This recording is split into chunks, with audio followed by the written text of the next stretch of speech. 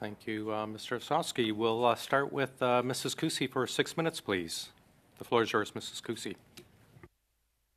Thank you, Chair, and thank you to our witnesses for being here today. Imagine this. You are a public servant. You are someone who has made the decision to come and help your country. I made this decision. I personally made this decision as a member of the Canadian Foreign Service. You swear that you will act in your best capacity possible for the best interest of this country. Now imagine that the worst situation for your nation occurs since wartime, a pandemic, and you are forced to make the best decisions possible that you can in your position for your nation with the information that you have. You do your best, you navigate the system, but things go wrong. The application that you are working on ends up to be a $54 million boondoggle, a stain on the government, which is already neck deep in boondoggles. Another instance of possibly unethical behavior by this government, and certainly incompetent behavior by this government, and a definite lack of oversight. But you tried your best because you were a public servant.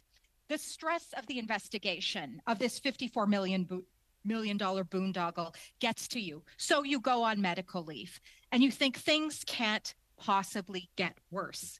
But they do get worse, and they got worse for Cameron McDonald, who was a director general at CBSA, and Antonio Utano, who was an ADM at the Canada Border Services Agency. Things got worse for them after coming here, giving what they believed was truthful testimony, their heartfelt testimony, to speak truth to power, to speak truth to Canadians, when they were suspended, but not only suspended without pay. And for what reason? They claim that they were misled by senior CBSA officials. They were intimidated, that this was retaliation, that this was an attempt to muzzle them, that this was the CBSA's opportunity to use them as a scapegoat. There were no allegations, no details, no evidence. What they did receive were threats that decisions would be made if they were not compliant. So, Ms. O'Gorman, I'm here to ask you today, on behalf of Mr. McDonald, on behalf of Mr. Utano, on behalf of public servants everywhere, on behalf of Canadians, why were Mr. McDonald and Mr. Utano suspended without pay? CBSA is conducting an internal investigation. Neither of those individuals work for the CBSA right now. Believe anything that you say today, these canned speaking notes, when both Mr. McDonald and Mr. Utano have stated that they were misled by senior CBSA officials as to who even chose ArriveCAN. This committee has found you not having spoken the truth before to this committee before. There's no reason we should believe this. Can you tell the committee then, what evidence do you have of Mr. McDonald and Mr. Utano for their suspension? Can you share with that, please? What evidence do you have for this committee? I'm not using speaking points, and I don't believe I've been informed of not having told the truth to this committee. I did not take those actions. They don't work for me. Well, we would like to know what evidence you had. That was my question. As well, their legal fees were being paid until this point of their suspension, and now they're no longer being paid. Why did you suspend paying their legal fees? So the preliminary statements of fact were provided to their deputy heads, and I took decisions that are consistent with the Treasury Board policy on legal fees. Yeah, this information isn't providing any new information to us, Ms. O'Gorman. Is this the type of treatment that CBSA whistleblowers can expect in the future? Is this the type of treatment that public servants can expect in the future? The CBSA was also made to know of threats against Mr. McDonald by Mr. Doan. What steps, then, can you tell us, did you take to protect Mr. McDonald from facing negative reprisals from higher-ups, please? I heard that testimony here. There are processes and systems in place when somebody believes they've been subject to harassment. I'm trying to conclude an investigation. My interest is understanding what happened. You I have don't an opportunity understand. to speak the truth to people here today. Just tell Canadians, why were they suspended without pay? Share that with everyone. I did not take that action, and it's not for me to talk about. Their Okay. deputy heads Mr. took that Osowski, action. There are accusations that the public safety minister at the time was wanting someone's head on a plate. How involved was that current minister in the building of ArriveCAN? And how involved was that minister's office in covering up the misconduct connected to the development of the ArriveCAN app? Comments occurred after I retired. I can Again, speak. I can speak okay, to that. Please go ahead, Ms. Uberman.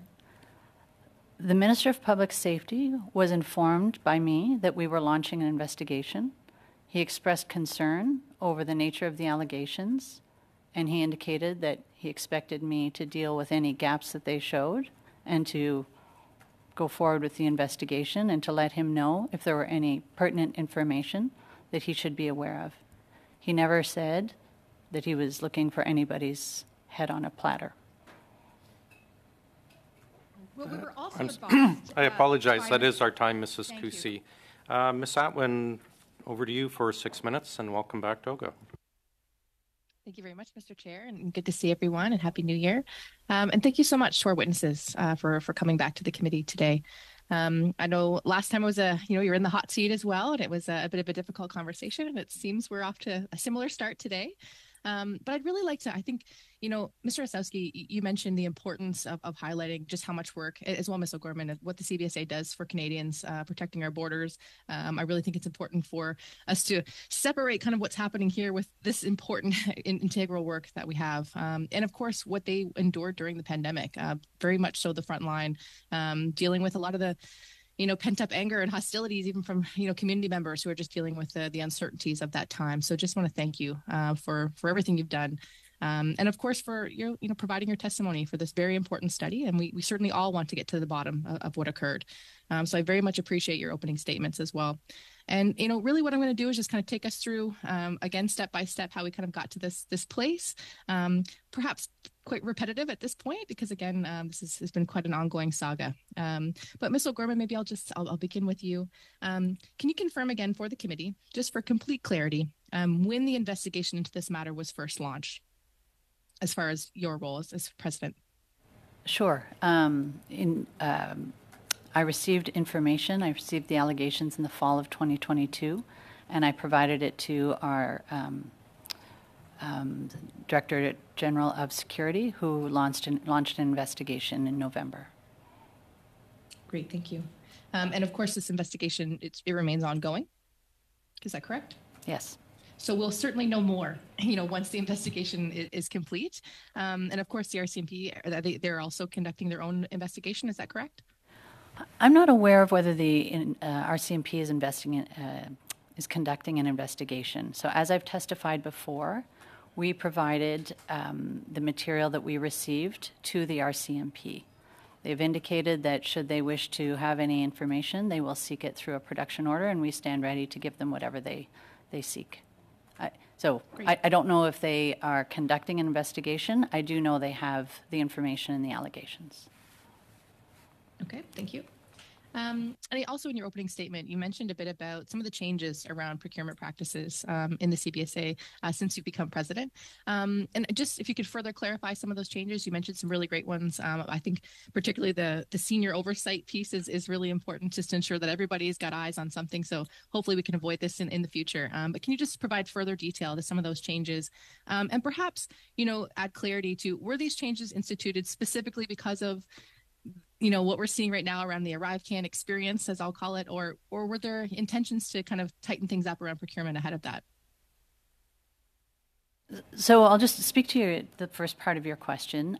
So some of the changes, indeed, all contracts, task authorizations are coming through a senior executive committee now to look to conduct a challenge function.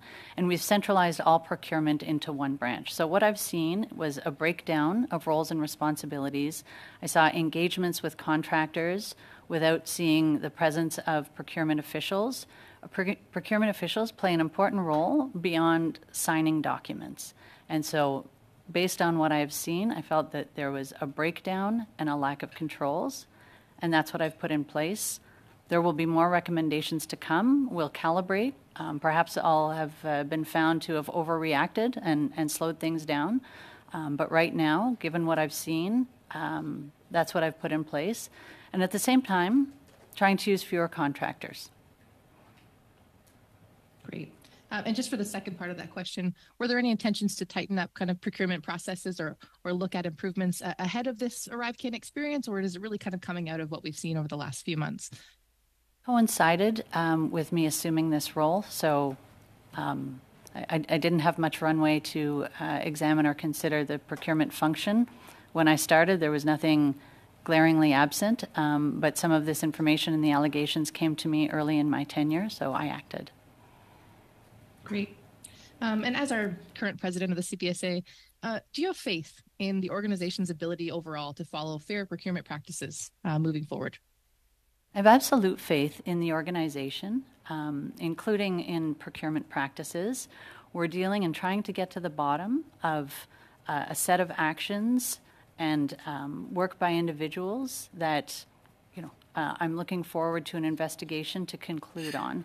But I have absolute confidence in the CBSA and its application and adherence to policies. Thank you very much. Mr. Osowski, if I can just switch to you now.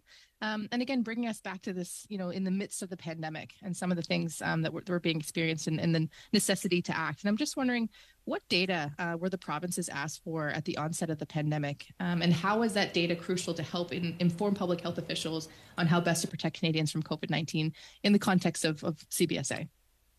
Thank you for the question. And it was actually quite interesting this past weekend reviewing my business records and seeing some of the back and forth in terms of the initial requirements. Provinces, in fact, were developing their own applications. Airports had developed some of their own applications. Mostly what we were interested in and the Public Health Agency was wanting from us was the collection of the contact tracing information. Where are you coming from? Name, address. This was being passed off to the provinces so they could monitor people on their arrival in case they needed to ensure that their health was in place. I'm afraid I have to cut you off there because we're past our 6 minutes, but perhaps the next round. Mrs. Vignola, please, for 6 minutes. Merci beaucoup, Monsieur le Président. Thank you, Mr. Chair. Ms. O'Gorman, does CBSA have a policy or a rule to protect civil servants in case of suits linked to their employment? For instance, by paying their lawyer fees? For instance, by paying their lawyers' fees? We follow the Treasury Board policies. We are subject to those policies. Thank you. So before they were suspended, Mr. MacDonald and Utano had lawyers helping them that were paid by CBSA. As I've said, I made decisions that align with the policies in place. I know certain things were published or certain sentiments were made public, but my answer is that I was in line with policies. So the lawyers were paid by CBSA following the policies and rules in place. Is that correct?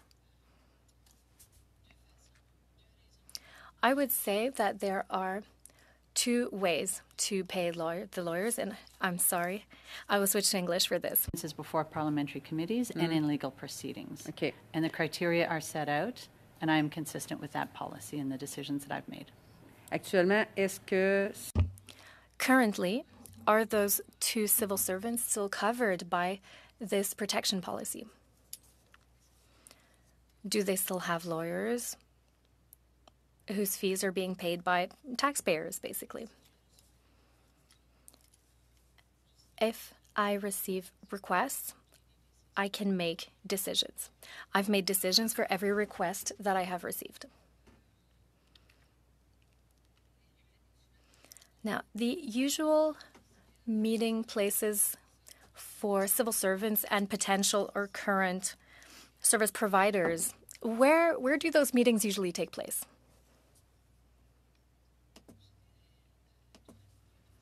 I would say it happens in the workplace.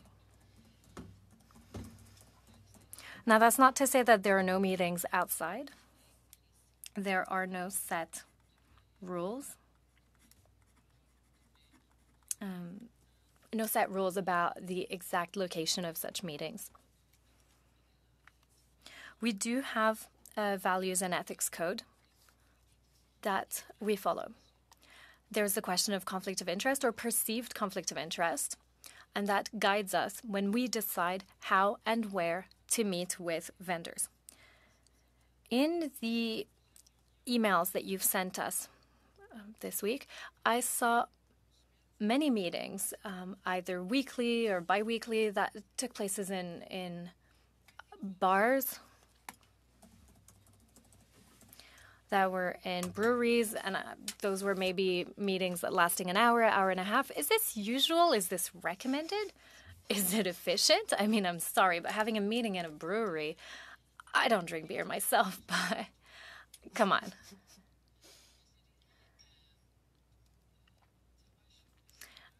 Three things on this. First of all, as I've said, the perception on conflict of interest matters. If I receive many requests, I mean, the investigation is underway. I don't know if the people in question were there,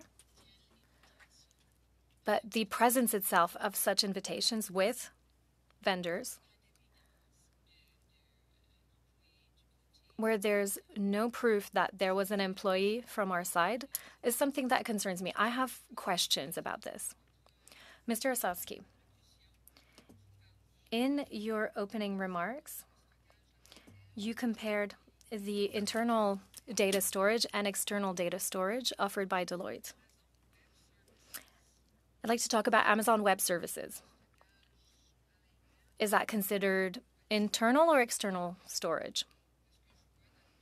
From what I can see in the documents we've received so far, the applications have to be compatible and use that platform. So is it considered internal or external storage?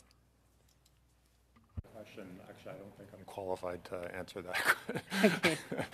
Okay. You need someone with a technology background. I mean, I think that the point was that Mr. Dwan was likely making was it was in an instance that was in the government's control as opposed to a private sector entity's instance of where that cloud was. But I really can't comment on the technicalities of that. Okay.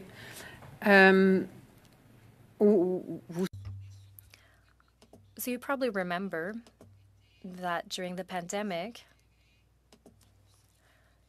Deloitte was in charge of everything regarding procurement in China. And I'm talking here about cargo shipping, planes, ships, in terms of masks and other PPE for Canada.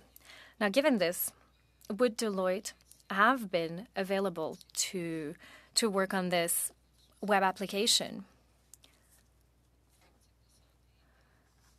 Or did they have too much to do in terms of procurement for healthcare and PPE? Brief answer. I think that Deloitte was available to provide this outsourced solution that was proposed. Merci. Mr. Johns, go ahead, please.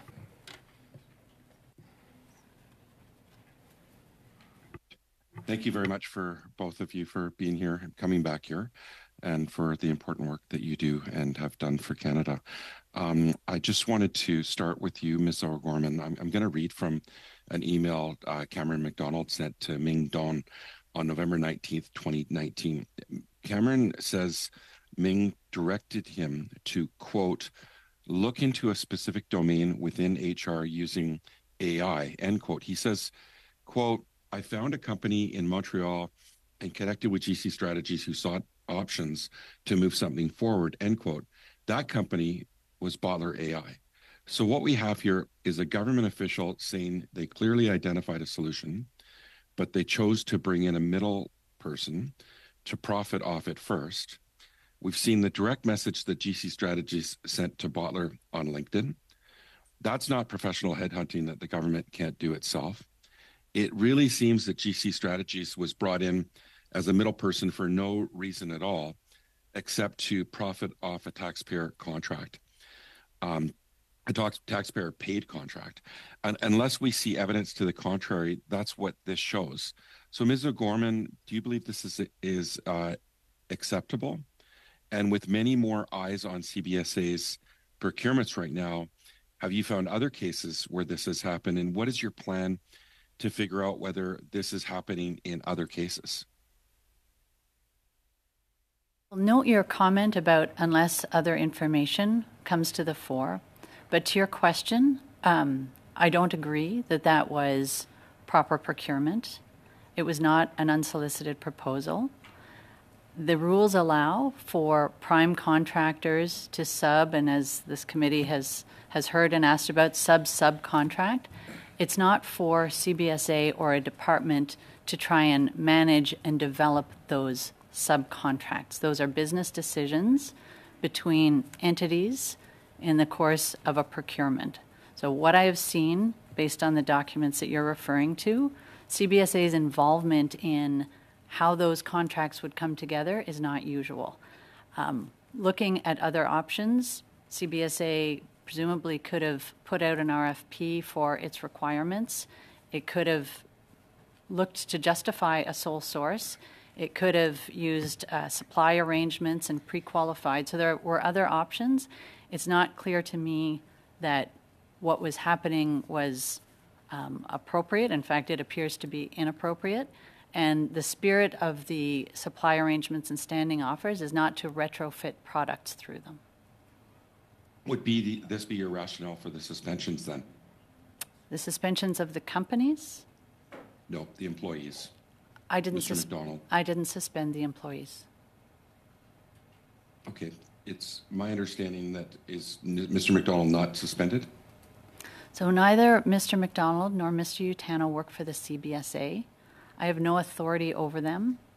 Their deputy heads have taken action. Okay. Understanding that, what's your plan to figure out whether this is happening in other cases? Have you looked to see if this is taking place in more than this instance?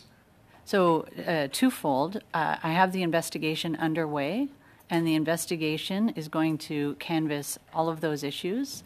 And I have a committee set up that's looking at every contract and asking the questions and trying to understand before any approvals are given.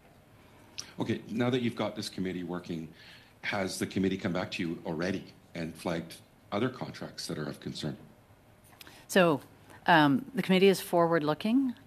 We are reviewing documents relating to contracts on ArriveCAN and the billing around that. To your question, I have the internal investigation that will be canvassing how CBSA was engaging with contractors during this period, not limited to Bottler GC strategies. So I look forward to those conclusions. I look forward to... When do we expect to have those conclusions? I mean, this could run for years, right? We don't want that. We want to make sure that we get results. That's what this committee wants. I'm very impatient. I need to make sure I don't translate that impatience into undue pressure. I'm trying to preserve the integrity of the investigation. I'm impatient, and I hope that everybody involved will participate so that we can wrap it up as soon as possible. I would hesitate to give a date at this time. Okay. Mr. Azowski, we've been told that GC Strategies was chosen over Deloitte because Deloitte was in the penalty box, and you commented about that earlier, but it was highlighted that it was for its poor work on the CARM contract. But Mr. Doan says that's not the reason. So why was Deloitte in the penalty box, or are you even aware of why? And what was the nature of the problems with Deloitte's work? As I said in my opening remarks, the relationship was businesslike and cordial at that time. No one was in the penalty box. I reviewed all the emails, and there's nothing to suggest it was anything different than that. It was normal. Okay, Ms. O'Gorman, can you comment on that since you're in the current role? I can't comment about the statements that were made, but I would say that the cordial and business-like relationship continues. So Deloitte's never been in the penalty box, or in your view, under your watch? And you're not aware of that in the past? No. Thank you, Mr. So Johns. Okay. Mr. Brock, go ahead, please. Thank you, Chair. Ms. O'Gorman, your responses to the questions put to you by my colleague, Ms. Kuzi, as to why both Mr. McDonald, who was a Director General of the CBSA, and Mr. Antonio Utano, who was a Vice President of the CBSA, as to why they were suspended without pay. I find your responses to be lacking in clarity. Clearly you know a lot more. We're going to ask you questions about that because Canadians deserve a full, frank answer as to why both of these senior civil servants have been treated in the fashion that they have. And these are extremely unusual circumstances, so much so that the report put forth by Bill Curry in the Globe and Mail was able to speak with the former clerk of the Privy Council office, Mr. Michael Wernick, who said that public finger-pointing by senior servants is highly unusual. He cannot recall any other instance of such public disagreement. Is it an outlier? Yes. Suspensions without pay are also rare. It's a strong measure to suspend without pay while a process is underway and no conclusions have been reached. Usually disciplinary measures follow an investigation being completed, and suspension with pay is more common in the early stages, he said. It's also a very strong measure to suspend or permanently revoke a security clearance. It is tantamount to removing someone from that job and any other job that requires that level of clearance. It is not a common occurrence. Your decisions at the CBSA, as directed and delivered to the other ministries these two individuals have worked for, have destroyed their lives. And Canadians deserve an answer. Parliamentarians deserve an answer as to why due process was not provided to them, that very draconian measures were taken against them. So I'm going to be asking you a number of questions. Who did you speak with, ma'am, on suspending the two public servants on the 54 million ArriveCAN app? You said it wasn't your decision, but clearly you participated in the ultimate recommendation that they be removed. Who did you speak with? That's not accurate at all. I didn't speak to either of their deputy heads about the actions they were taking. You received a preliminary report from investigators in your department. Did those investigators recommend suspension? No. Who did? The decisions were taken by the deputy heads. I shared the preliminary statements of fact with their deputy heads. Well, what did the preliminary statements of fact, how is it so damning against those two individuals that you felt it prudent to pass on to the other ministries? It included, as the emails that you have received, information about engagements with consultants, a whole series of information that, as their deputy heads, I felt they had a right to have. They did not consult me on their actions. Why did you claim that they were a national security risk? I never claimed that. Were you aware that that was the language that was used in their suspension letters? I haven't seen their suspension letters. You're completely blind to that. You had no knowledge of that. I'm not their deputy head. They don't work for me. And the deputy head never spoke to you at all? They alone made that decision? They alone made that decision. Is your evidence today? They alone made that decision. Okay, so identify those deputy heads for us, please. Who are they? Bob Hamilton is the commissioner of the CRA, and Stephen Lucas is the deputy head of Health Canada. How many communications did you have with both of those individuals? I let them know that I would be sharing a... Pardon? How did you let them know? Emails? Telephone call? Letter? I called them, and I indicated... When did you call? When? When? Soon after I received it. I received the package the 19th of December. Follow up with an email? Possibly. Okay. You'll provide this committee with any and all manners of communication to those two deputy heads surrounding the preliminary findings from your investigators in your ministry. You can do that? And the... You can have that to us within 2 weeks? Okay? Yeah. Did they communicate back to you? They told me after the facts, the decision they had taken. They Communicated that they took the decision to suspend without pay. They informed me that they had taken actions. Communicated that to you in what manner? In a phone call, as I recall. Official, nothing, no email, no letter? No Just a reason phone to call? inform me officially. They are the deputy heads of those Right, employees. that we're taking the most drastic of Can you wrap up, remedies Mr. Brock? against, that we're taking the most drastic of remedies against these two whistleblowers who spoke truth to power, and they only communicated that via telephone. The employees work for them. Thank you, Mr. Brock. Mr. Baines, over to you, please. Thank you, Mr. Chair. I'm going to go back to Mr. Oskowski. You're trying to inform us a little bit about the ArriveCAN app and the centralization of it in order for it not to fall through cracks of airport and provincial apps. Could you maybe finish that? I think you were trying to. Sorry, let me interrupt you, Non, Mr. Baines, désolé. for a moment. I'll stop the clock. Madame Vignot? Le son est trop mauvais pour l'interprétation et j'aimerais éminemment entendre. The sound is not good enough for interpretation, and I would like to hear the questions asked by my colleagues. So maybe if he could move his microphone closer to his mouth. Que je puisse entendre ces questions via l'interprétation, s'il vous plaît. Can you please move the microphone closer to your mouth so that I can hear the interpretation? How about now? Is this good? Is this better? Could we get him to speak a bit longer? Can you speak Once a bit again, longer, Mr. Baines? Just. Thank you, Mr. Chair.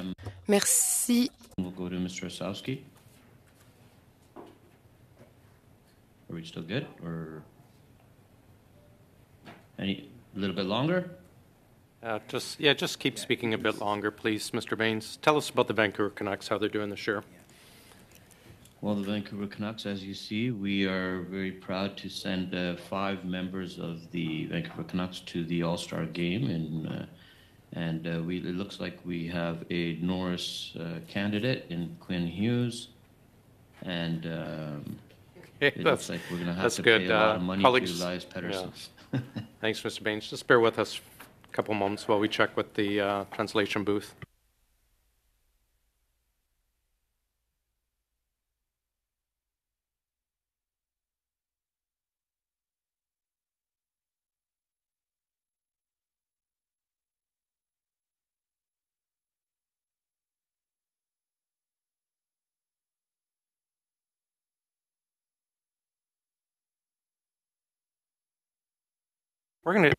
I apologize. We're going to suspend for a couple moments here.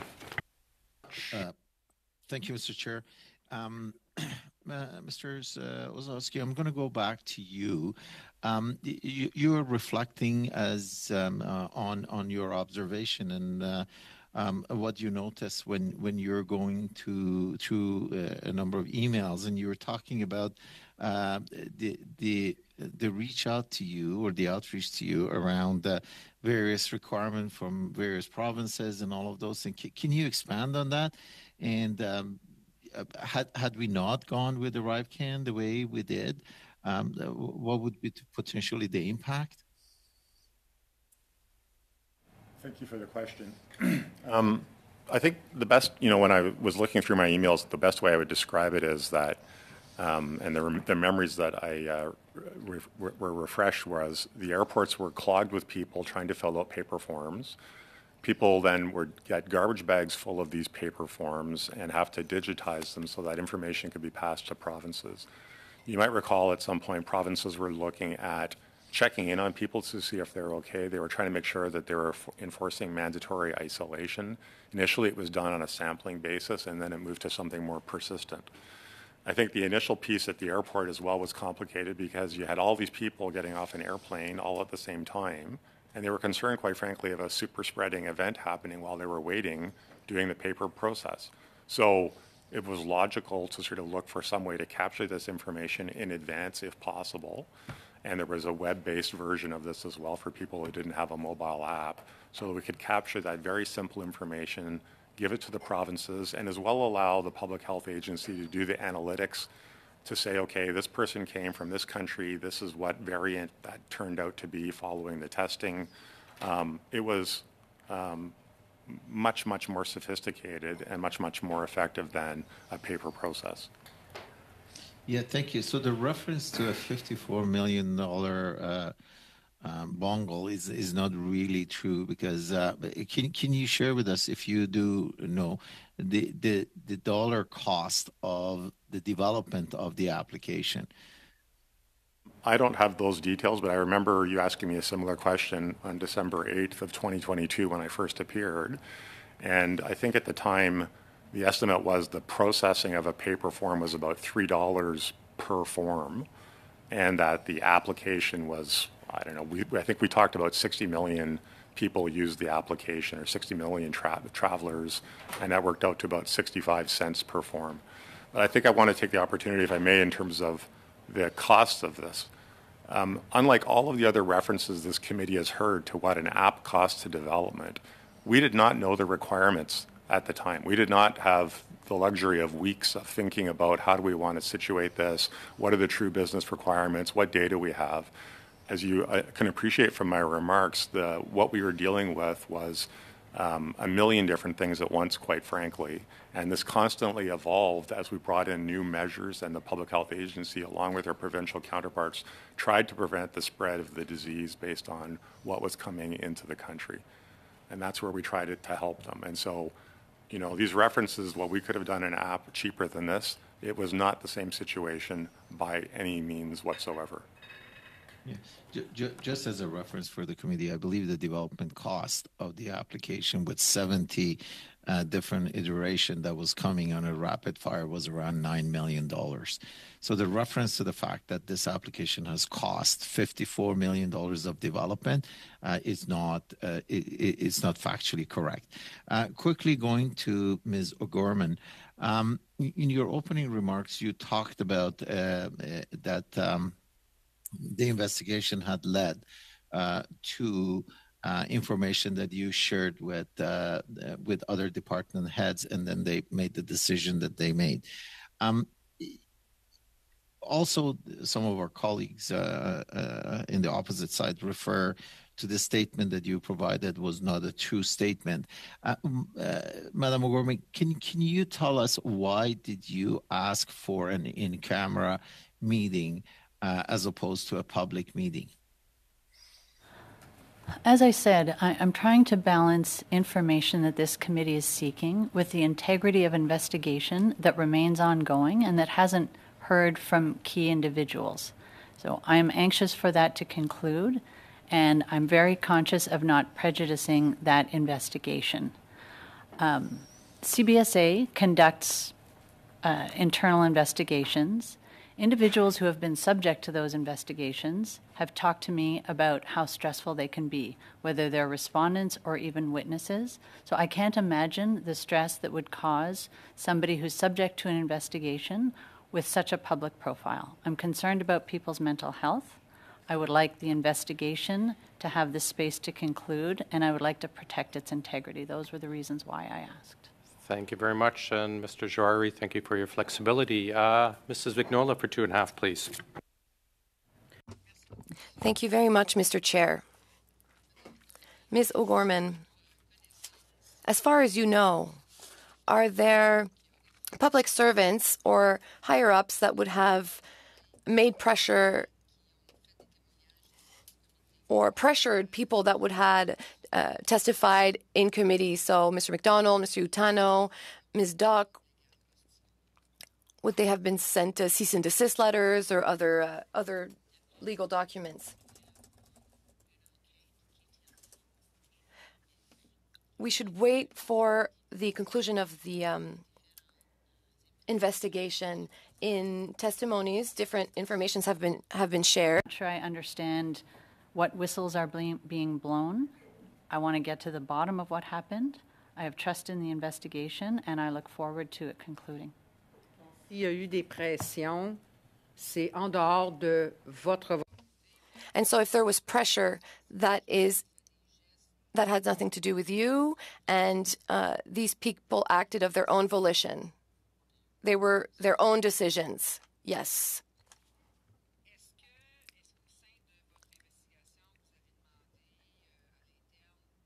during this investigation, did you ask that the investigators meet with everyone involved?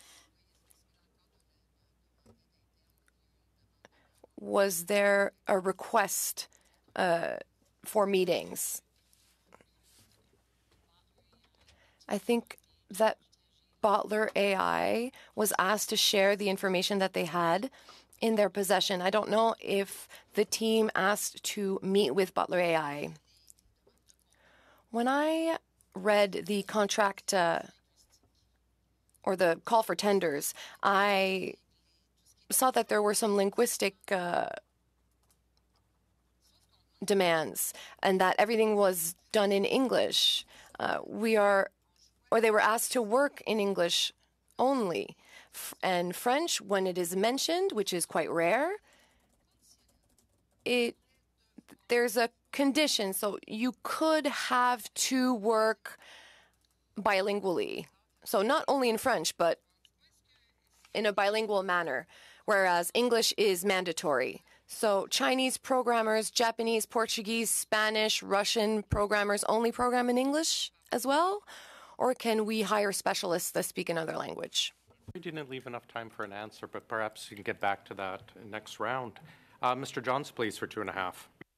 Yeah, Ms. O'Gorman, can you please tell me the date in which CBSA officials commenced the internal investigation into Bottler's allegations, as well as the date in which the Bottler task authorization was canceled? Back. The investigation was late fall in November, I believe. I don't know the exact date, and I don't know when the task authorization was canceled. That was before I was at the agency. Okay, I thought Mr. McDonald said that the investigation started in January, but I'll go to the next question. I have a few questions about Mr. McDonald's claims that CBSA was covering his and Mr. Utano's legal fees. When did CBSA begin covering their fees with private legal counsel? Who made that decision? And does this include legal fees related to the RCMP investigation for McDonald and Utano? So I'm going to speak generally about covering legal fees. There are criteria in terms of determining whether legal fees should be covered. The criteria are different for appearances before parliamentary committees and legal investigations. Any requests that I received to cover legal fees were consistent with the policy. Okay. Do you recognize the concerns and the conflict of interest in using taxpayer dollars to fund the private legal counsel of the same individuals who are under investigation by the RCMP, by this committee, and by your own agency? So I'll just clarify. I don't know if anybody is under investigation by the RCMP. I have no information about that one way or the other. I applied the Treasury Board policy on legal fees for public servants. Okay. So can you explain why the Department of Justice wasn't taking the lead in terms of providing counsel? And also, just lastly, I'm going to ask you if you could table the date in which the internal investigation into Bottler's allegations were made, if you could table that to this committee. I'm reading.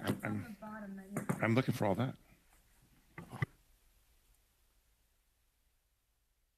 We can provide that. Sorry. We can provide that in writing? We can provide the date. And to your other question about legal fees, can you repeat the question?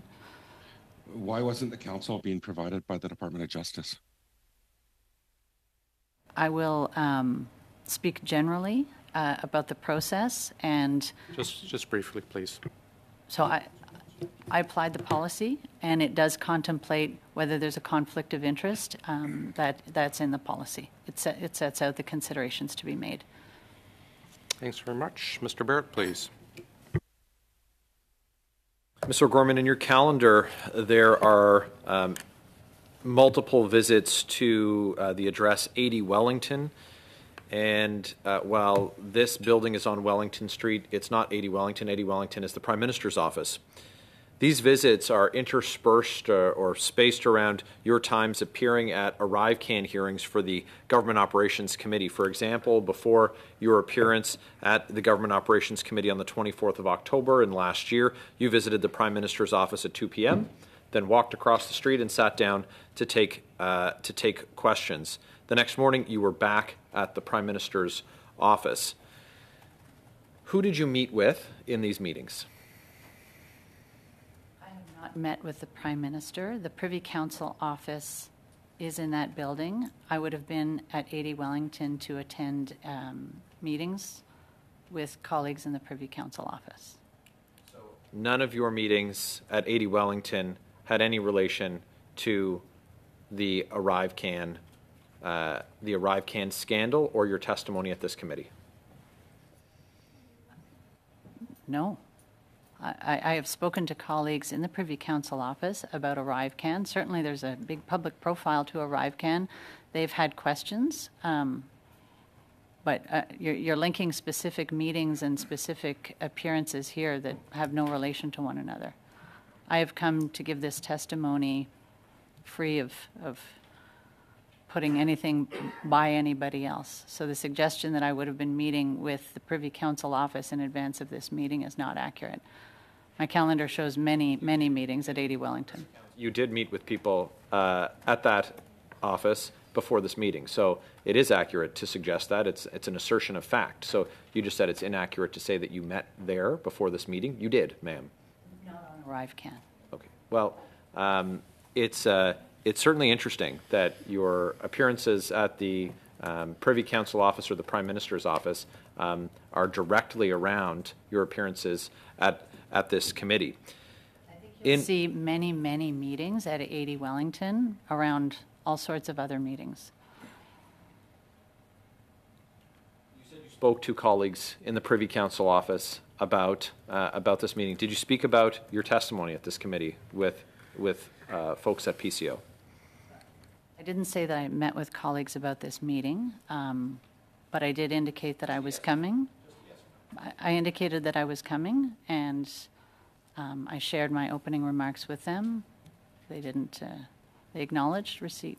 On October 13th, 2022, there was a meeting in your calendar that was Procurement Services Canada and CBSA on ArriveCAN, PSPC and CBSA ArriveCAN. Did you attend that meeting?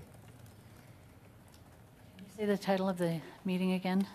October 13th, 2022, PSPC and CBSA, ArriveCAN. Did you attend the meeting? I don't recollect if it was in my calendar. I likely did, but I don't recollect that meeting in particular. Well, it seems that the meeting would have been important to your committee strategy because we have an email on October 21st where it stated, quote, both PSPC and CBSA push to have all departments do remarks if they can for time management and putting our narrative out there. So it seems like there was a time management strategy developed. It relates directly to your appearance at committee. Do you have any recollection of it now with that having been offered? Sorry. Would you be able to table for this committee? Would you be able to table for this committee the prep materials that you would have had, or a slide deck? Do you have the title of the slide deck on lessons learned? ArriveCAN lessons learned. Are you familiar with that document? I am. Could you table that with the committee? I believe if it's the one I'm thinking of, it was presented to the Treasury Board. But yes, I can. You undertake to provide that to the committee? Thank you.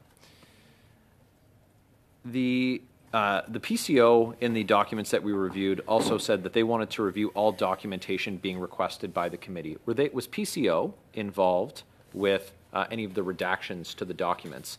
CBSA was non-compliant with a legal order of this committee to provide full documents, and we want to know if PCO was involved in the restricting of the release of information that was lawfully requested by this standing committee. CBSA makes redactions to its own documents. So What was PCO's interest then in reviewing all of the documentation before it was being submitted to the committee? Great. Thank you, Mr. Barrett. Mr. Sousa, please go ahead.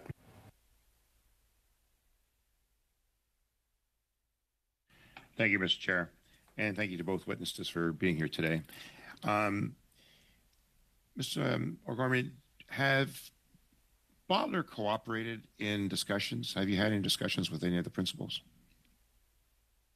I've not spoken personally with either of the principals. As I said, we invited them to provide any material that was pertinent to the investigation. I have received 3 letters from Ms. Dutt over the course of my time here. I have not spoken to her personally. Yeah, and so some of the concerns the committee has is the way it was proceeding, or it took shape, as you've rightly noted in your opening remarks, that they didn't actually have a contract. In fact, we're not really certain still as to what they were prepared to do or what was being asked of them, given that they were being proactive in their presentation to government, and nor did GC Strategies have a contract. I know that was some inference made to that. Can you explain what is developed here in your mind? Recognizing that there will be further information and an internal investigation based on the information that I've seen, there was engagement with officials from CBSA, GC Strategies, Bottler, Coridex, and Dalian, getting involved in how the work of Bottler would be brought to bear at CBSA. And that is what was presented to the RCMP. Am I not mistaken on that? That's what was given to them? The allegations by Bottler were passed to the RCMP. And none of that is anything to do with ArriveCAN. Is that correct?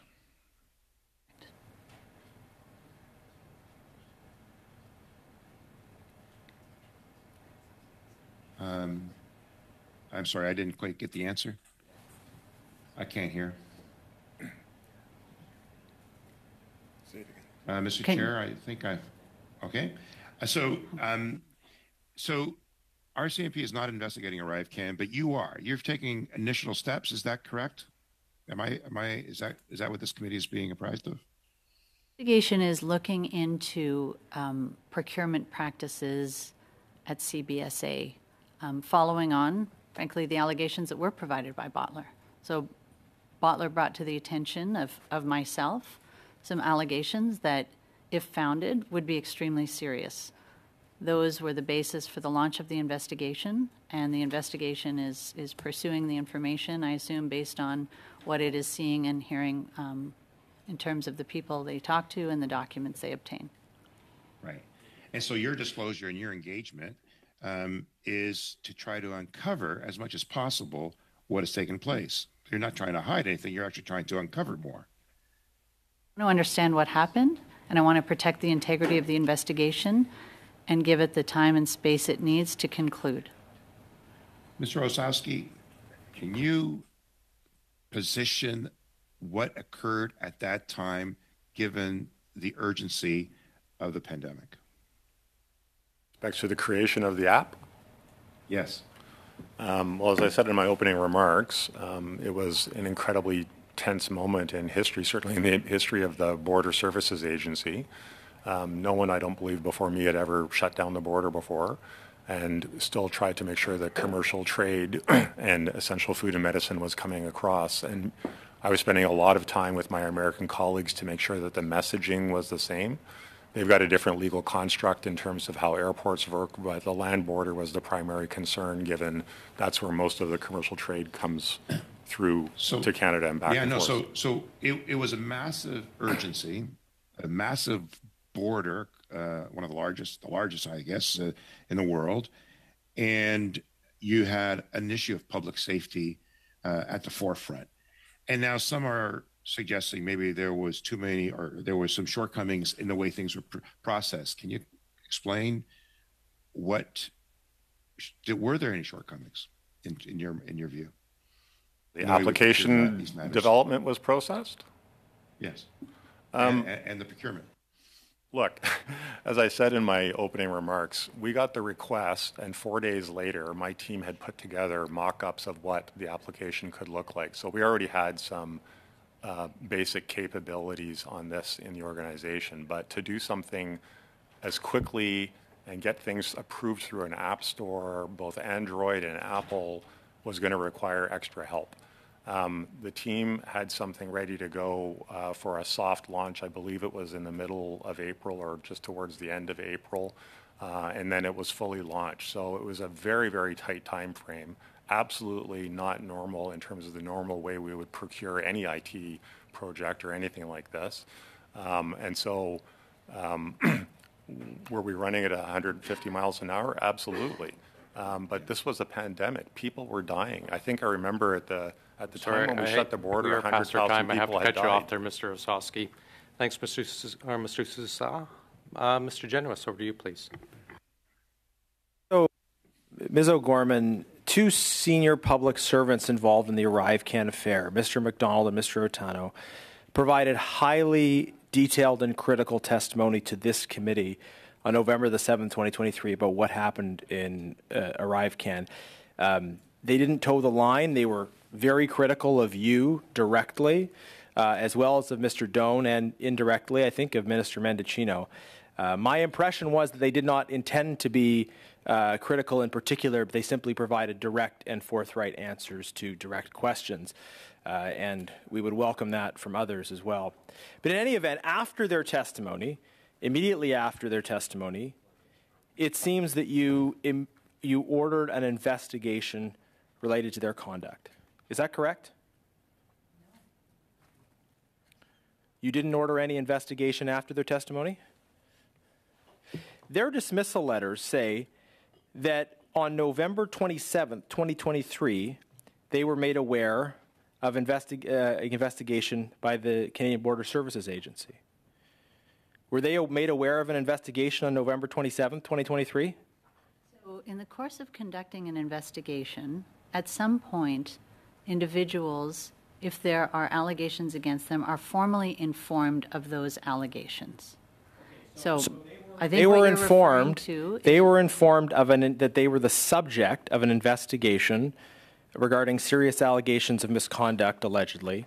They were informed of that on November 27th, suspiciously just a few weeks after their testimony before this committee. So are you claiming that that information was related to investigation that was actually launched prior to their testimony? It was. Well, when was that investigation launched? There's one investigation that was launched in November of 2022. So, but then they were informed of what? The expansion of that investigation, a part of that investigation, or they were simply informed that they were the subject of particular complaints on November 27, 2023? My understanding is they were informed of the allegations against them. So there was the information... Were these new allegations or allegations that had been long-standing? So Bottler AI presented allegations to the agency. The investigation that has been followed is consistent with any investigation undertaken by CBSA. And Ma'am, I'd like direct responses here. What I'm trying to understand is that a couple weeks after their appearance before this committee, they were informed of serious investigation into their own conduct.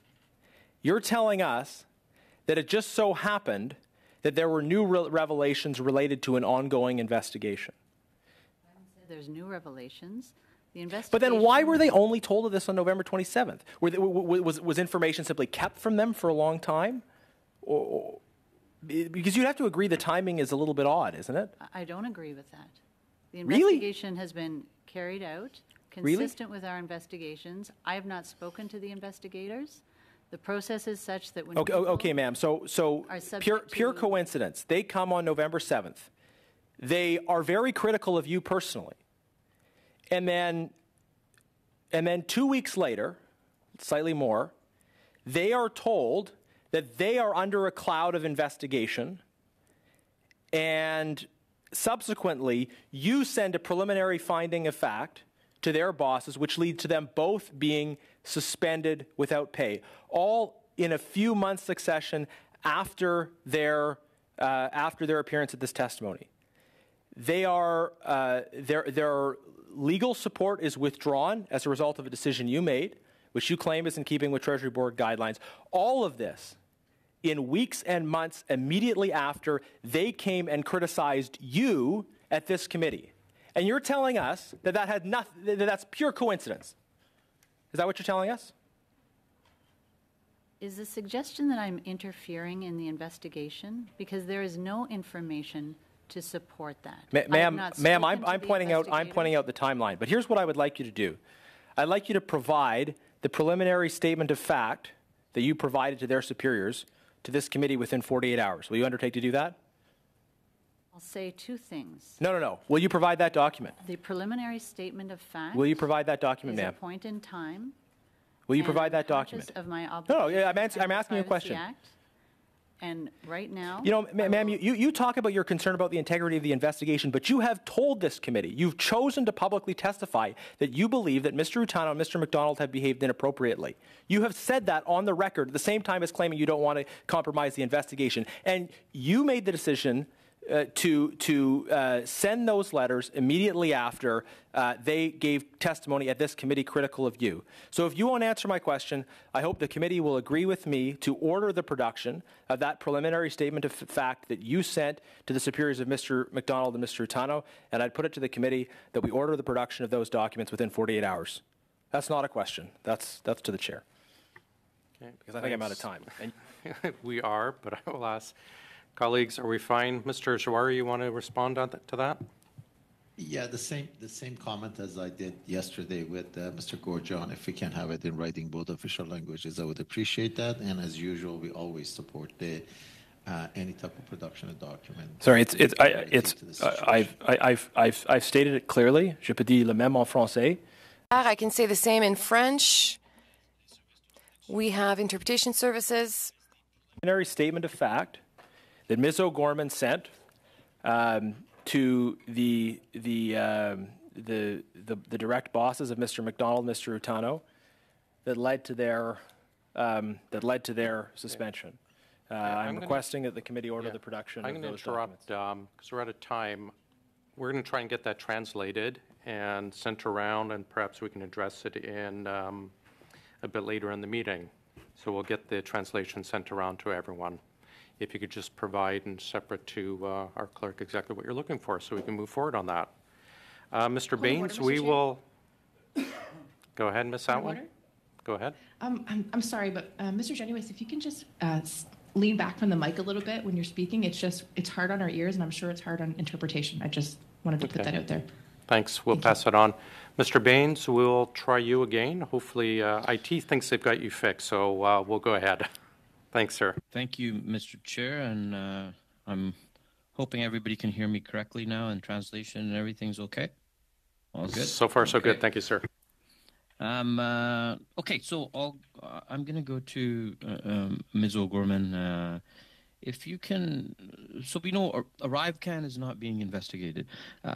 As you're aware, the Office of the Auditor General has been working on a report of ArriveCAN. And last she was here, she was disappointed that this matter had not been brought to her attention. Are you keeping in good contact with her office to make sure she has what she needs for her work?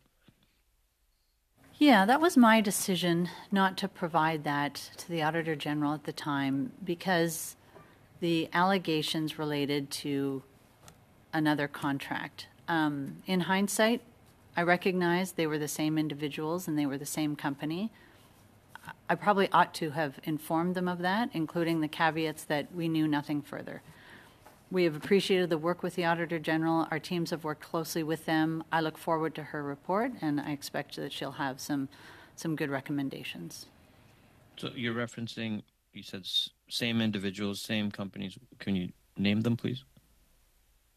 As they've been named here, GC Strategies among the companies, and the individuals have already been named as well and are included in the email disclosure that was in the package that I provided. So procurement practices at CBSA is ultimately what we're looking at, what you're looking at. So in light of what we've been hearing at committee these past months, do you have faith in your organization's ability overall to follow fair procurement practices? Like, everything that we've heard, do you think the system is working, and the practices that you're trying to either improve, or are you seeing some changes, or you're bringing changes forward? If you can maybe share something on that. Faith and confidence in the people at CBSA, absolutely. CBSA does a lot of procurement of goods, of services. There are no specific concerns I have. As regards contracting, staff augmentation, information technology, I have seen that, in some cases, files were not complete. I've seen engagements with vendors, with contractors that didn't involve procurement officials, unclear roles and responsibilities. That's what I'm looking to fix. Okay. I'm going to go back to Mr. Ozowski. As you know, like, part of our role here as members of OGO is to provide recommendations to government.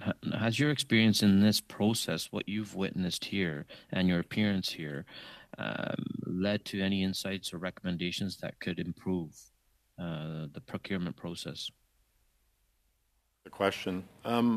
I would say I'm not privy to all of the information that certainly might come up from the Auditor General's work or the Procurement Ombudsman, but I'm certain that the agency would receive and the government would receive any recommendations to improve procurement gratefully. Okay, thank you. And for the federal information technology projects such as ArriveCAN, and I think we've determined here, and from what you've mentioned earlier also, it was developed in record time and under dire circumstances, and ultimately saved money. When you were talking about how the process was in paper form and people filling out and the time saved, and do you feel that was good value for taxpayers' dollars, the decision that was being made at that time? And so, as I mentioned, I don't think anyone could have predicted how many iterations and versions of the app there would be, and all of the different tools that were built into it for things like vaccine certificates and holding people's healthcare information and personal information. So it was something that started off as a very modest, simple application to take contact tracing information and pass that along, and it grew into something incredibly sophisticated. And so from that perspective, and what I was talking about with Mr. Jawari, I think it was definitely more effective than a paper-based process. In retrospect, if this were to happen again, I'm sure there's lessons learned about how we would do this better. But other than that, I don't have any comment. That is our time. Thanks, Mr. Baines. Thank you again for your flexibility. Mrs. Vignola for 2.5, please. Thank you very much. Mr. Osowski, when did the pandemic start officially in Canada? That I would have to go back and check, but somewhere in the middle of March 2020. Yes. And in the emails that we received, we were told about MOBO. I think that stands for Mobile Border, as early as 2019. So is Mobile Border the predecessor of ArriveCAN? Was this project already underway before the pandemic? Don't recollect the details of the Mobile Border. I think that was actually for officers to use internally so that they had something as a mobile tool to use when they were going on tour buses. But I would have to go back and check with the agency on that one. Perhaps Ms. O'Gorman knows. Madam O'Gorman, I have a question about language. I won't repeat what I said before, but language C, C++, a specialist can be francophone from the Quebec or another Canadian province and wouldn't be able to speak English perfectly. I know unilingual Anglophones who still make mistakes in English. So why require English when your public servants are supposed to be bilingual and supposed to be able to communicate in both official languages with different contractors. There's a difference between bilingualism in applications and services given to Canadians and internal work for IT employees. According to my understanding, the working language that is most commonly used is English. In the market, the working language is English. And that is why when we wrote up that request, we made the knowledge of the English language a mandatory requirement. Most people who work within IT work in English. Concepts are discussed in English. Unfortunately, I'm sorry. Mr. Johns, over to you, please. First, I want to give Ms. O'Gorman just a really quick chance to respond to Mr. Genius's question. She wasn't given a chance to reply. I wanted to know if she wanted to take that opportunity. I would just say that CBSA is conducting this investigation in the same way that it conducts all investigations. And that's very important, and it's important for the people of CBSA to see that we don't do things differently based on people's levels. And so the team is carrying out the investigation. There are established steps supported by jurisprudence. I'm not involved in talking to the investigators. I am certainly not directing anything related to that investigation. I receive updates. When I received a document, I shared it with the relevant deputy heads. So we are conducting that investigation in a way that is absolutely consistent with others. The public profile is certainly making it a challenge. We want to wrap it up quickly, and we want all those involved to participate in the investigation, meet with the investigators. Thank you for the opportunity to make that clear. Thank you. Mr. Chair, I'm going to move a motion, it's a procedural motion from last meeting, and the motion reads, and it's been circulated in both official languages, that the clerk inform Von Brennan that the committee sends for all records of communications from January 1st, 2019 through the present between Von Brennan and Rita Kadat, Amir Morv, and any other persons acting as or on behalf of Bottler AI, including communications by email, call, text message, or any other method, and that the information be provided to the clerk of the committee no later than 12 o'clock p.m. Eastern Standard Time on February 1st, 2024. Thanks. Mr. Johns, just to confirm, this is the one you had brought forward yesterday? Yes. Mr. Sousa, your hand's up. Is it on this issue or? Yes, it is. Go ahead, Mr. Say that we will support this motion. Agreed. Thanks very much. Consider it done, Mr. Johns. Thanks very much for your patience with that. And you've got about 5 seconds left, so. I'd like to move another motion, Mr. Chair, if I could. This motion I'd like to speak to as well.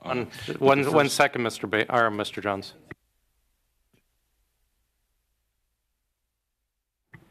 Mr. Johns, you're basically out of time. Can you do it we have one more round coming up. Could you do it in the last round, please? Okay, it's my understanding that I can move motions in my time, and it suspends. You were actually out of time, but I said the 5 seconds. But could you save it for the next round, please? Okay. We will have time in the meeting, though. You don't have to worry. We're not going to finish right at 3. All right. Thank you. Thank you, Mr. Johns. Mr. Please. A hard time reconciling the fact that you said you were at the Prime Minister's department, but it wasn't about ArriveCAN, but it was immediately before your appearance here. And when pressed in my questions to you, you said that you focus grouped your opening remarks to your colleagues who work in the Prime Minister's department at that allegedly unrelated meeting. I find it hard to believe. I think Canadians would find that hard to believe. Who was there from the Prime Minister's office at that meeting? I've not met with anybody from the Prime Minister's office. Who was at that meeting who works in the Prime Minister's office? If you mean the building, I was meeting with Privy Council office officials. My question is very clear. You were at a meeting. It's in your calendar. You acknowledged that you were at the meeting. Was there anyone from the Prime Minister's office in attendance at that meeting? There was no one. Okay, so it was just PCO that you focus grouped your remarks for this committee with. Focus group, I provided them. On page 180 of the emails that you provided to this committee, it talks about time management strategy for your appearance before this committee, and that PCO wanted to review all the documentation being requested by this committee. Something else that you seem unaware of. So you're taking meetings immediately before and immediately after your appearance at this committee with the Prime Minister's Department, PCO. They're reviewing all of the documentation that's coming from your office, your department, which illegally refused document production orders of this committee. And you're telling us that all of these meetings at PCO that are happening directly around your appearances at this committee are unrelated. And though you do acknowledge that you did circulate your opening remarks in advance, but there was no discussion at this allegedly unrelated meeting. Do I understand that correctly? I'm not even sure where to begin to answer that. So I've attended meetings at... place to start. Absolutely. And that'd be a wonderful change. I have been absolutely honest and forthright with this committee. So the meeting you're asking about preceded my previous appearance at OGO? Is that the meeting? Sure, I'm not getting an answer. I'll give the rest of my time to my colleague. Mr. Gorman, given the extremely seriousness of this matter, with both the RCMP and the Auditor General now investigating this boondoggle of the ArriveCAN app procurement and the $54 million cost, you surely, as the president of the CBSA, would be keeping your minister, Dominic LeBlanc, the Minister of Public Safety, fully apprised of all developments. Is that correct? I informed the minister that I had received preliminary statements of fact that were of concern and that I was providing them to the deputy heads. Did you provide Mr. LeBlanc with a copy of those findings? No. Why not? I didn't think that he didn't ask for it. How many meetings have you had with Minister LeBlanc with respect to this investigation? We've had no meetings. I called him to inform him. How many calls have you had with him? On the one call. How many emails have you shared with Dominic LeBlanc? I sent him one email. Previous to Dominic LeBlanc was Marco Mendicino in that role as the Minister of Public Safety. Did you communicate with him as well? I called him to inform him of the allegations I received. And his response was? He was concerned with the nature of them. He expressed his expectation that I would shore up any gaps and informed me that I should keep him apprised if there were any developments that he needed to be aware of. All your communications, were they via telephone or email? I don't recall emailing the previous minister. I may have. You will look back at your email chain with respect to both ministers, and you'll provide copies to this committee within 7 days. Is that okay? Yes. Now, last question. Lying before this committee has become a serious problem with a number of witnesses. It's almost a culture of lying and deceit. Although you've not been sworn to tell the truth, there's a presumption you are telling the truth when you appear at committee. Mr. McDonald, the now suspended public servant over the ArriveCAN app, said that you lied, specifically targeting you for mistruths that you provided to committee this past fall. Have you told the committee the truth and nothing but the truth today? I have told the committee the answers to the questions truthfully and to the best of my recollection. Thank you, Mr. Brock. We're going to Ms. Atwood now, please, for 5. Thank you, Mr. Chair. I just have one quick question for Mr. Gorman, and then I'll be directing most of my questions to Mr. Osowski.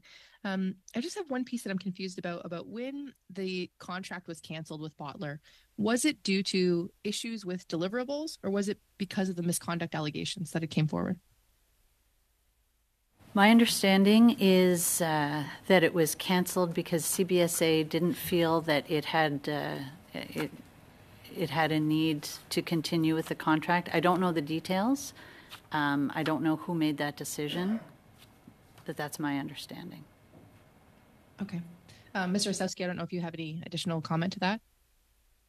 Thank you for the question. No, in fact, I have no recollection of the contract or the task authorizations with Bottler. The meeting I had with them where I got the demo was my interaction with them, and there were some subsequent emails back and forth that we talked to about the last time I appeared, but that's it. I wasn't involved in the task authorizations. Okay, thank you. I'd just like to remind kind of our whole committee about the Treasury Board contracting policy. So ideally, we want government contracting to be conducted in a manner that will stand the test of public scrutiny in matters of prudence and probity, facilitate access, encourage competition, and reflect fairness in the spending of public funds. So in other words, fair, open, and transparent. So Mr. Osowski, in your view, has scrutiny of the ArriveCAN procurement process or allegations of wrongdoing from Bottler revealed any shortcomings of the federal integrity regime for public procurement? So I've retired, and those investigations have started by both internally that Ms. O'Gorman is doing within the agency, and then the procurement ombudsman and the auditor general. I'm sure that they will find things that could be improved in the process, but I think that should be caveated with what was happening at that particular point in time. Okay, thank you. It's been argued at this committee and in the news that staffing firms like GC Strategies bring no added value to government projects like the ArriveCAN app. Yet they received contracts worth millions of dollars for this specific project. Can you explain, just in your point of view, what value, if any, staffing firms bring to government projects? I think you've heard testimony. Thank you for the question. I think you've heard testimony from several witnesses that getting qualified to access the government contracting regime is burdensome and complicated. It's not just about security screening. There's all kinds of things around intellectual property and access to buildings, and it's very hard for small individual firms to do this on their own. So they go to these staffing agencies, these people that have specific skills and talent, and they make themselves available to these firms who do qualify to provide these services. The government uses these services regularly for unique skill sets. Mr. Johns has been on record that public servants should be doing this, and I agree. I think, quite frankly, that if I had to have a recommendation around this, is that public servants should be doing what I would call run, which is maintaining the systems, patches, things like that, and the private sector should be used for bringing in innovation. And that's where there's probably a shift that I think would be beneficial. Excellent, thank you. And Mr. Barrett alluded to a potential document called Lessons Learned, ArriveCAN. Just in your opinion, again, and based on your experience, even with this committee, what lessons has CBSA or should CBSA have learned from the ArriveCAN project regarding the use of intermediaries like GC Strategies or in process in general? What lessons can we learn from this? Thank you for the question. I mean, I think that all of the investigations and audits that are being conducted right now will yield all kinds of lessons learned for the agency to take on hand, and I'm sure that they will. Great, thank you. And lastly, is there anything that you would have done personally different in this situation? In hindsight, right? We have the, hindsight 2020. We could look back and fix things. Would you personally have done anything different as the acting president? And I'll start with a bit of a joke. I'd wish I'd never opened up the president of Public Health Agency's email asking for an app. But that said, look, we were moving very, very quickly. Everybody was making their best efforts to respond to the Public Health Agency's requirements here to get this information. And I'm grateful and I'm very proud of what the agency did during that period of time. Thank you. Thank you very much. That's all from me, Mr. Chair. Thank you very much. And back to Mr. Genuas, please. Thank you very much, Chair. Can I ask both of our witnesses just very briefly? Mindone has said he's proud of the ArriveCAN app. Is that your position as well? Are you both proud of the ArriveCAN app? Yes, I'm very proud of the app, and I'll, if I may, I would just expand on that a little bit. I don't have a huge amount of time, so very quickly. The future of travel, and many countries are doing this, are all reliant on an application of this type of nature. getting advance information on people is critical. Okay. To the board Yeah, of I mean, my question was about the ArriveCAN app specifically, but go ahead, Ms. O'Gorman. Thank you for your response, Mr. Osowski.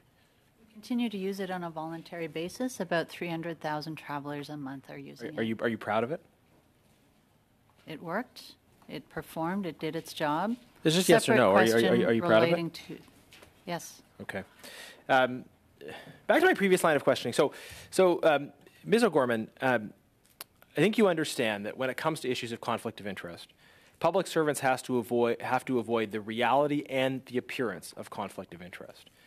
And I think a similar principle would apply to professional retaliation, that it's important to avoid the reality and the appearance of people facing professional retaliation for speaking to this committee. By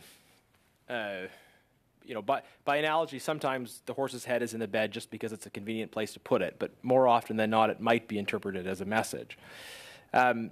We had at this committee on November 7th, Mr. McDonald testifying that you and that CBSA lied about who was responsible for choosing GC strategies. 20 days after that, they received a letter saying that they were under investigation. And this was a new letter to them. And then about a month after that, they were advised that you had made the decision that their legal fees would not be covered. So you can tell us that that was not professional retaliation for their testimony before the committee. And whether it was purely intended as retaliation or not requires us to assess your motivation, something that's obviously difficult to do externally.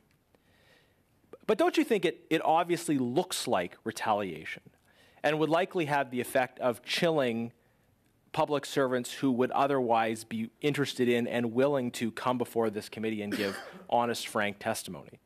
The fact that so shortly after their testimony, you made the decision to pull the support for their legal fees, and that they received a letter saying they were under investigation, which led them to be suspended from their jobs without pay. Does that not have the appearance, at least, of professional retaliation against them in their careers as a result of testimony they gave to the Government Operations Committee? Yeah. Sorry, let me just interrupt. Mr. Sousa, do you have a point of order?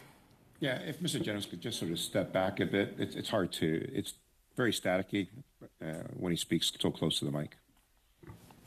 Thank you, sir. Go ahead, Mr. Jennings, go ahead. My question was to the witness. Go ahead.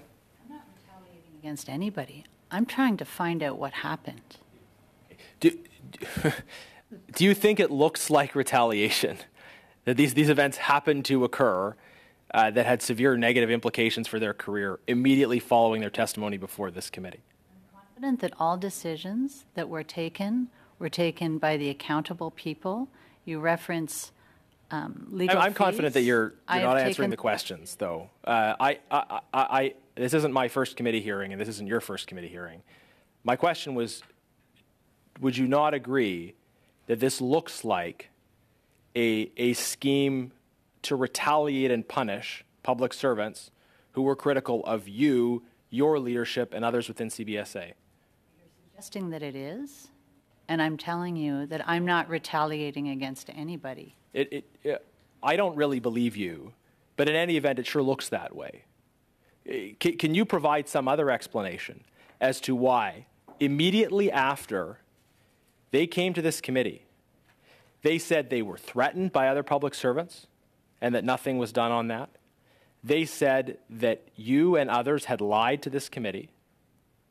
And then you're the one who gets to decide whether or not the department covers their legal fees. And you, perhaps unsurprisingly, make the decision to pull their legal fees. Doesn't that look like you made a decision to punish people that criticized you at a parliamentary committee?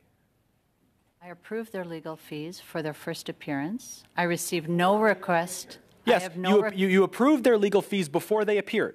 And they're coming back to this committee. I'll give it to you in a moment.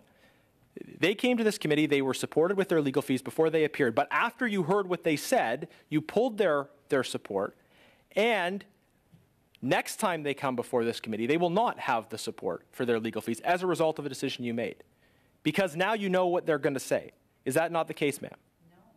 They have not asked for legal support for their appearance, and they have been encouraged to make that request so that I can render an answer for that. They have not asked for legal fees for their appearance before this committee coming up. Thank you very much. We're going now to back to Mr. Baines, please. Thank you, Mr. Chair. I believe I was ceding my time to Ms. Atwin. Okay, sure. Well, I mean, we've talked a lot. We've kind of gone in circles a little bit on some of these questions today. But I want to thank our witnesses for your patience, your tenacity. And I mean, it hasn't been easy. And I'd like to caution also some of our colleagues in the committee for some of the harshness of their words and insinuations. We really need to be careful about how we conduct ourselves, and we need to treat our witnesses with respect because they've given their time to come here today. And again, I think each of us wants to get to the bottom of this, and I think that's what the point is, what we're trying to do, and I think it can be done in a manner that's becoming of parliamentarians. So in saying that, Ms. O'Gorman, I asked Mr. Osowski, if he would have done anything different during that experience. But where you're here in the seat now, you're in this important role. You've already initiated some key changes around procurement moving forward, which I think is great. Are there any other lessons you can take away from this?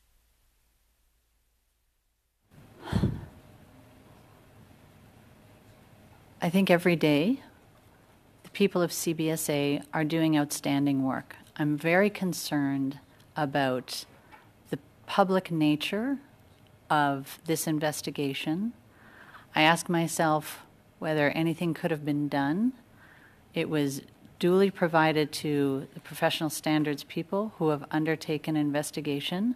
I've assured myself that the process is consistent with any investigations they would undertake in the CBSA. I need the people of the agency to have confidence in these processes. That is my absolute preoccupation. We have discussions about accountability, about values and ethics. The people of CBSA are doing excellent work, and it's an organization of accountability. People in CBSA, frontline officers, take decisions every day, and they have those decisions tested in court. It's an organization that understands accountability. I'm trying to get to the bottom of what happened. I'm impatient to do so, and I regret that the people involved have to have the added stress of the public aspect of this. I look forward to a final investigation, and as I've said, I will take any additional actions that support any of the findings of that. Thank you. And do you have any kind of general comments, just as a witness, as someone appearing before a parliamentary committee like this? How has your experience been? It's difficult to be accused of lying in a general sense. As I said, I have provided truthful testimony. I have provided and continue to provide the materials that were requested, and I stand ready to continue answering questions. Thank you. And Mr. Osowski, now that you're, again, kind of on the other side of things, I think about what lessons for us that you'd really like us to learn. I kind of asked this question, but as far as recommendations moving forward, we got a couple of reports we're looking forward to. We've got the Auditor General's report. There's a look into procurement processes more broadly as far as the Ombuds report. But I'm wondering, for us, what's the main takeaway? What do you want us to have, taken from these few months of discussions, kind of the back and forth exchanges? What can we do better as committee members and as parliamentarians? The question, I think the only thing I would offer is that to my colleague Aaron's point is that these processes take time, and that the committee is hungry for all kinds of answers and information, and I totally understand that.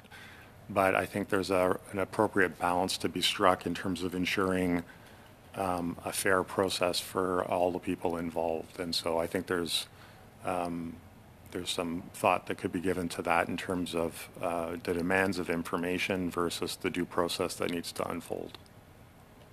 Thank you. And Ms. O'Gorman, you alluded to the idea that we need to have, faith in disciplinary processes as well. We need to be assured, each of us, that if there's wrongdoing, that there will be, you'll have to meet, the the decisions, and you'll have to feel the repercussions of that. And I have faith that that's going to happen. And I'm just wondering, do you have faith that that will happen as well? That will happen. Great. Well, that's all my questions. Thank you very much. Just on time. Thanks very much, Mrs. Vignola, for your final 2.5. Merci. Thank you very much, Mr. Chair. First of all, I'd like to complete the comment I was making earlier. When in the language requirement, there is a requirement to be Anglophone and the option to be a Francophone, it sends a message.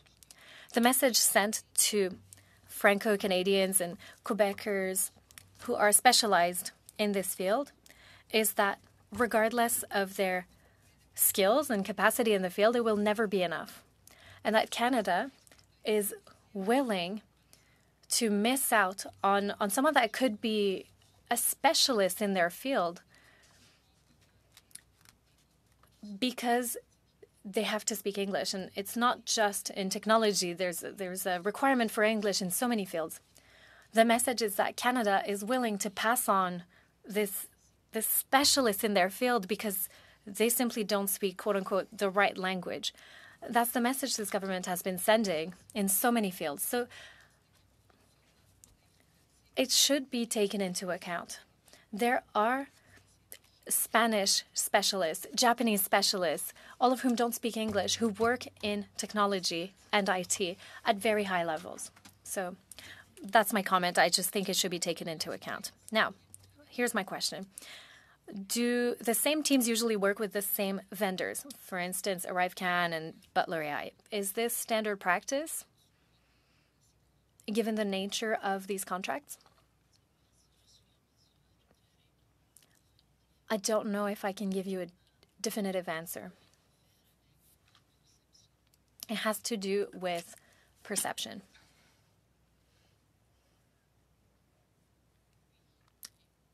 Microphone was off and audible. Now, talking about lawyers, given that Mr. Utano and Mr. McDonald no longer work for CBSA, that they've moved on to 2 other organizations, why are you still in charge of authorizing the payment of their lawyer fees? Because the case is linked to activities that took place while they were working for the agency. And so these people's lawyers have sent letters to other witnesses in this case telling them to speak up or to not talk? Is it possible that it could have happened? If it did, I have not been informed.